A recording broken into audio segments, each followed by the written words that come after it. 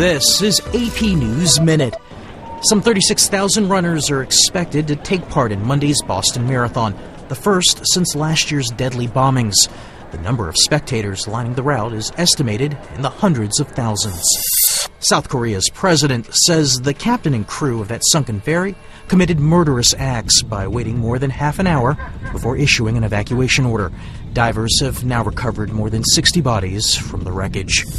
The FBI says a 16-year-old managed to climb into the wheel well of a Hawaiian Airlines jet flying from California to Maui over the weekend. He survived the flight and is now in custody. And in Denver, thousands of revelers raised joints, pipes, and vaporizer devices Sunday in a toast to 420, the April 20th pot celebration in the first state to legalize recreational marijuana. Matt Small, The Associated Press, with AP News Minute.